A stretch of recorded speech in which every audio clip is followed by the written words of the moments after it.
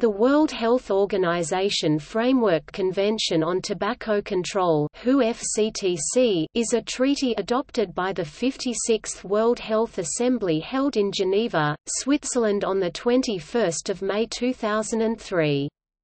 It became the first World Health Organization treaty adopted under Article 19 of the WHO Constitution. The treaty came into force on 27 February 2005. It had been signed by 168 countries and is legally binding in 181 ratifying countries.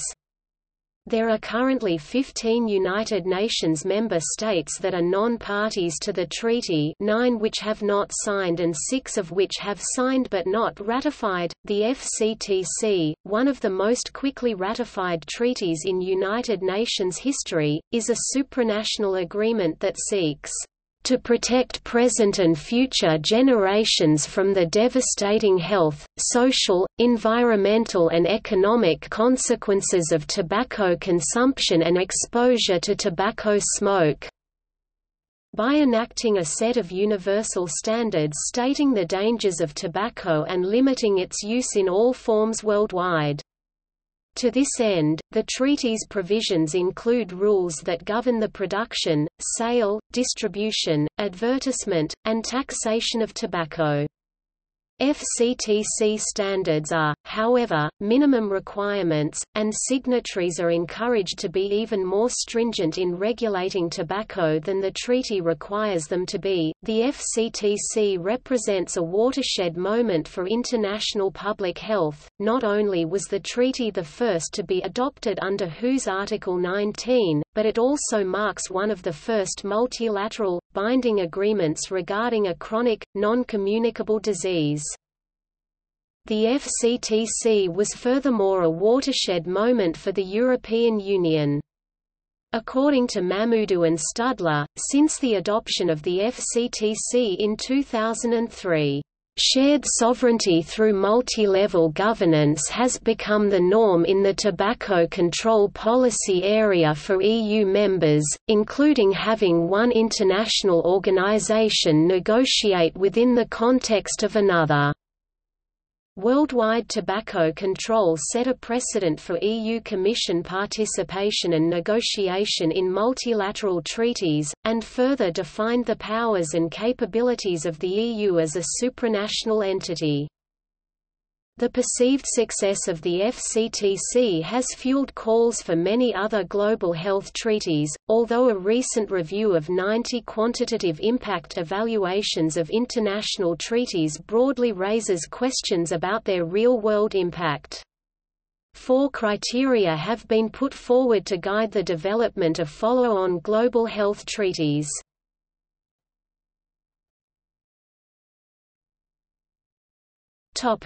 Background. The WHO has long been active in preventing the myriad health issues that result from tobacco consumption. As the leading cause of preventable death globally, tobacco has seen an upsurge in both its consumption and its fatality rate worldwide with the increasing interconnectedness of the global economy.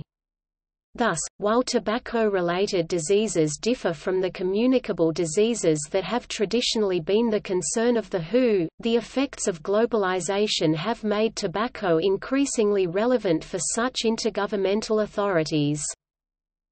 Under the auspices of tobacco activist and UCLA professor Ruth Romer, the WHO urged individual countries throughout the 1980s and 1990s to adopt national laws that have been shown to reduce tobacco use. The FCTC, however, marked the first time that the WHO went so far as to enact its international legal powers to address the problem. In fact, Romer herself was among the original group of academics and tobacco activists who supported the idea of a framework convention protocol approach. The rest of the group included Alan Taylor, Derek Yatch, and Judith Mackay. The idea for a multilateral treaty regarding tobacco control gained traction in 1994 at the 9th World Conference on Tobacco or Health in Paris, France, when Romer and Taylor presented their strategy for international legal action. Romer and Allen, along with Judith Mackay, were successful, and their proposal was adopted as one of the conference's first resolutions. In 1995, the World Health Assembly (WHA), in Resolution 48.11, requested that the Director General report to the 49th World Health Assembly on the feasibility of developing an international instrument, such as guidelines, a declaration or an international convention on tobacco control to be adopted by the United Nations. In compliance with Resolution 48.11, the WHO employed Romer and Taylor to draft a background paper on the various mechanisms available to the WHO in effectively controlling tobacco use worldwide. This background paper provided a concrete recommendation for a framework convention, as opposed to alternative international legal action. According to its proponents, a framework convention would promote global cooperation and national action for tobacco control. Romer and Taylor's proposal was met with some skepticism. Alan M. Brandt, the esteemed Harvard University historian of the tobacco industry, reports, "Some considered it unrealistic, impractical, and overly ambitious, and preferred a non-binding code of conduct." However, with the support of Derek Yatch, head of the Policy Coordination Committee at the WHO, the proposal gained momentum. Derek Yatch became the first director of the Tobacco Free Initiative in 1998 and steered development of the FCTC from then till its adoption in March 2003. Subsequently, Gro Harlem Brundtland was elected Director General of the WHO in 1998. Brundtland, a Norwegian medical doctor with a Master of Public Health degree from Harvard University, threw her full support behind the idea for a binding multilateral treaty on tobacco control. Alongside malaria treatment and prevention, the nascent Framework Convention rose to the top of her agenda at the WHO.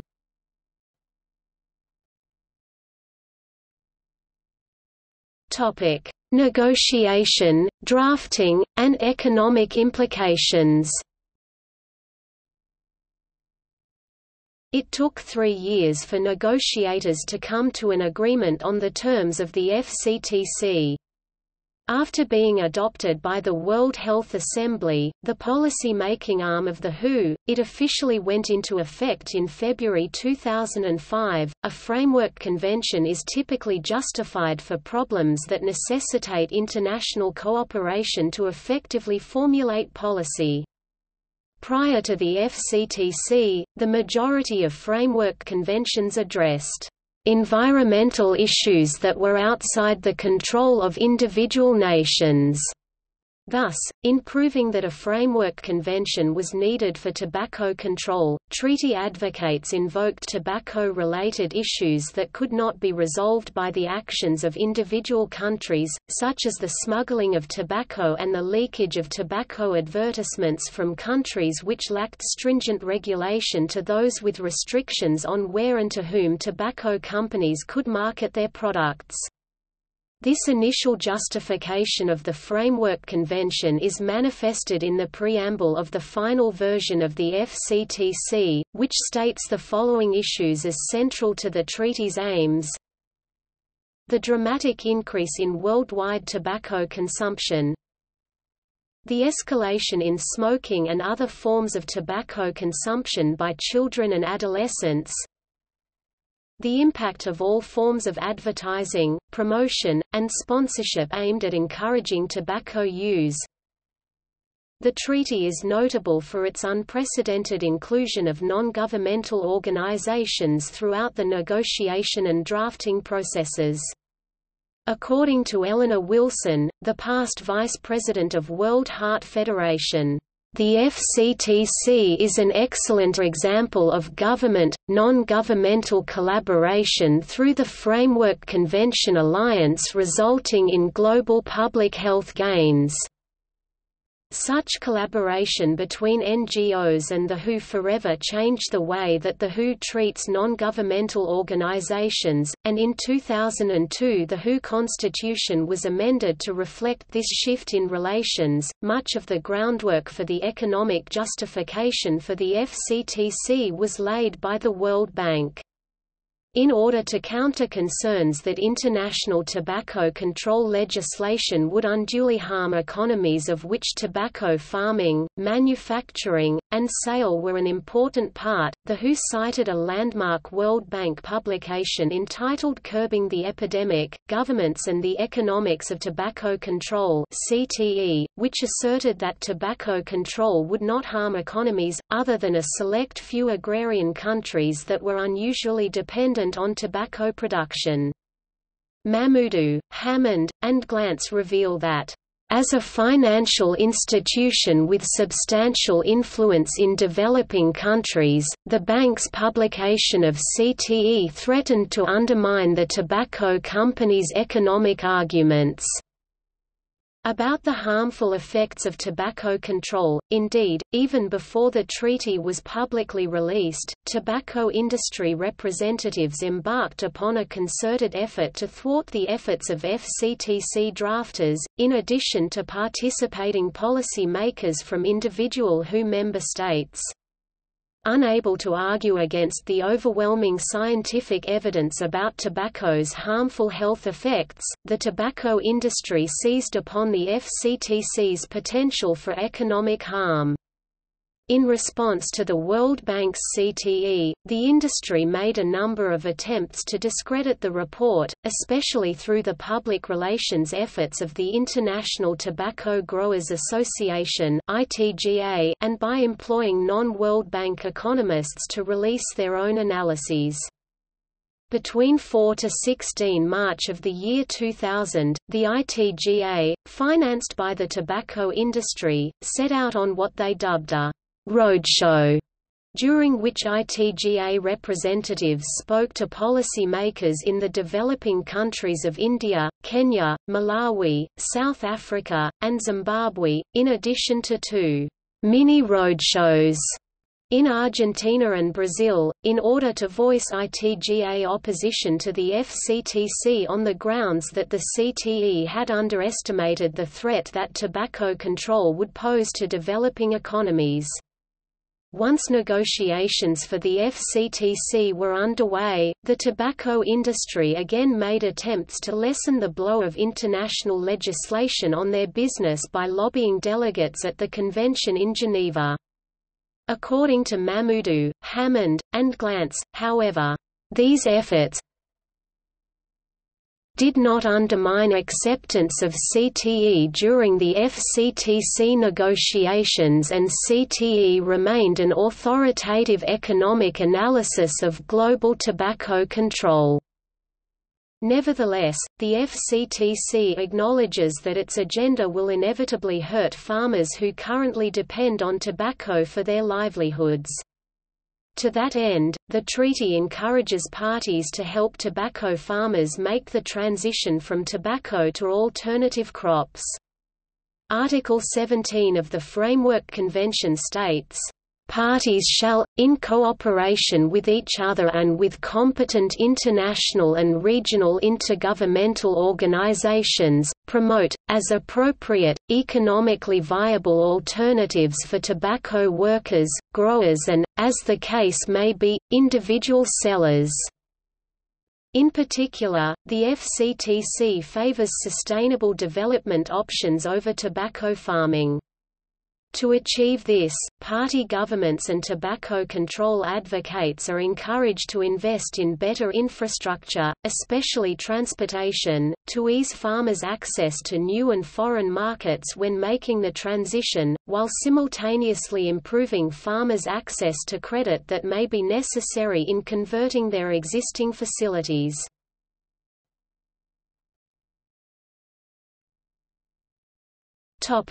Requirements. Significant provisions of the treaty require that parties implement the following measures: World Map status.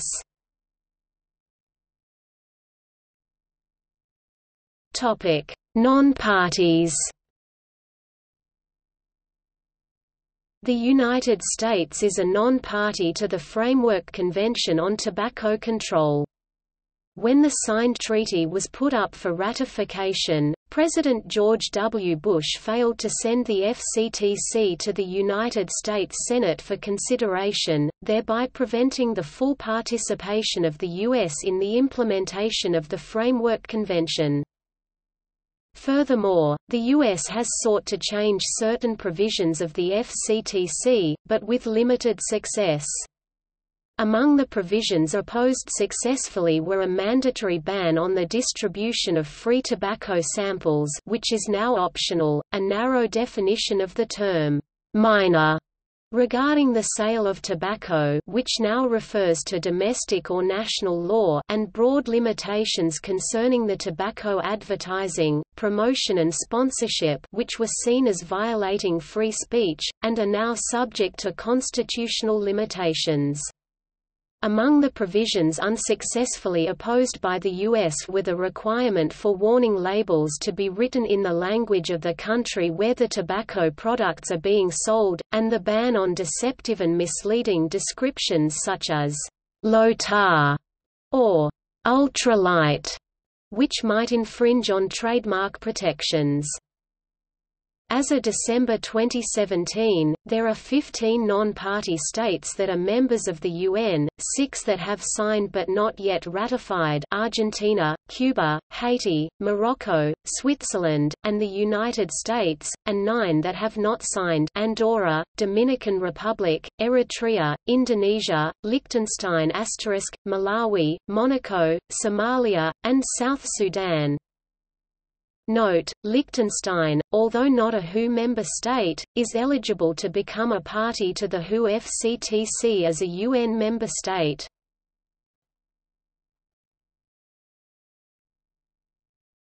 Topic: Governance. The FCTC established 2 principal bodies to oversee the functioning of the treaty: the Conference of the Parties and the Permanent Secretariat.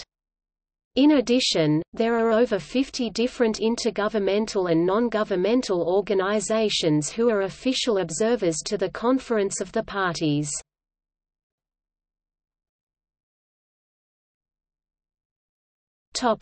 Implementation, oversight, and future direction. According to the FCTC in 2010, most parties have now passed or are renewing and strengthening national legislation and policies to meet their obligations under the treaty, and that 80% of parties facilitated public information and/or education programs on the dangers of tobacco and curb underage tobacco consumption through laws that forbid retailers from selling tobacco products to minors. Furthermore, 70% of parties made large, clear and visible health warnings mandatory for tobacco packaging. However, Nick Ogosian warns that the treaty's effectiveness hinges on how parties implement the guidelines. FCTC implementation proves most difficult for developing and transition economies, due to a rift between their need for tobacco control and the resources they can access in meeting FCTC guidelines. This also proves to be difficult for the European Union, and Australia. In 2008, the FCTC advised to introduce plain tobacco packaging, which in 2012 subsequently was adopted in Australia.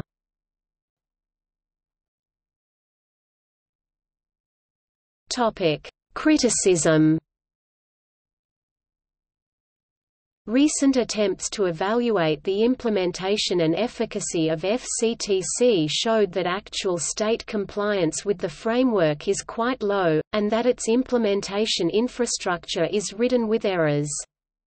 For instance, when Hoffman et al. Compared WHO's FCTC implementation database with national implementation reports, they found that 32% of country responses were misreported in the database, 3% were obvious errors, 24% were missing despite being reported by countries, and 5% were misinterpreted by the WHO staff.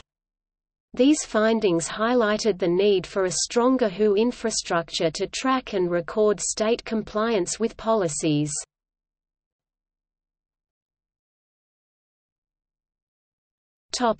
Future direction, FCTC 2030 project.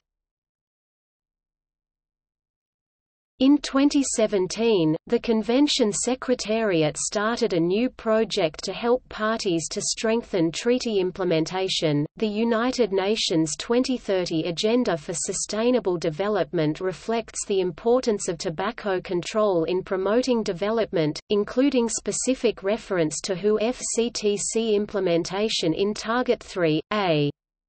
Given the impact of tobacco on development, the implementation of the Convention will play an important role in achieving the Sustainable Development Goals (SDGs). The FCTC 2030 project aims to support parties to the WHO FCTC that are eligible to receive Official Development Assistance (ODA) to achieve the SDGs by advancing implementation of the Convention.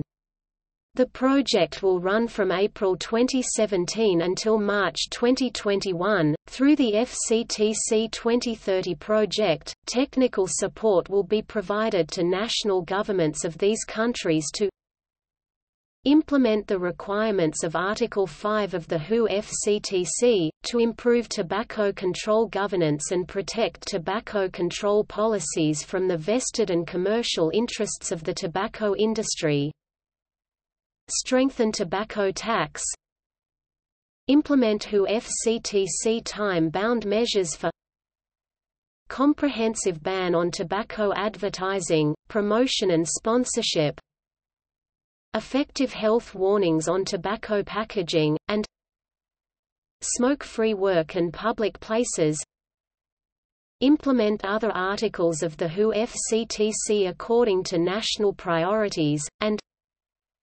promote overall implementation of the WHO FCTC as part of the 2030 Agenda for Sustainable Development and to support parties to incorporate the implementation of the WHO FCTC into their national health and development agendas. Through the FCTC 2030 project, the Convention Secretariat will promote WHO FCTC implementation as part of the Sustainable Development Goal (SDG) agenda and provide general support and materials for low and middle income countries (LMICs) in the areas set out above. This will include workshops, toolkits, online training on tobacco control, South-South and triangular cooperation, and other forms of assistance to national governments to accelerate treaty implementation. The Convention Secretariat will also be able to provide intensive support up to 15 selected countries that are parties to the WHO FCTC, are eligible to receive ODA and have demonstrated the motivation and commitment to advance treaty implementation. This will include the provision of direct, demand-driven expert advice, technical assistance and peer support to build domestic capacity to improve tobacco control in line with available resources.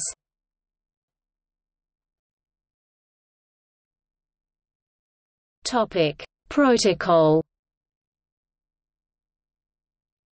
In 2012, a supplementary protocol to eliminate illicit trade in tobacco products to the convention was concluded in Seoul, South Korea. The protocol will enter into force after it has been ratified by 40 states that have ratified the convention. In July 2017, there are 28 signatures and the protocol is reuniting more countries every year.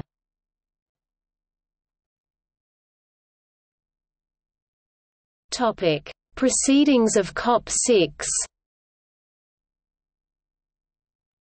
Reporters and the public were forcibly removed from the October 2014 convention, which occurred in Moscow. Washington Times reported that the FCTC delegates were discussing a global tobacco tax in secret.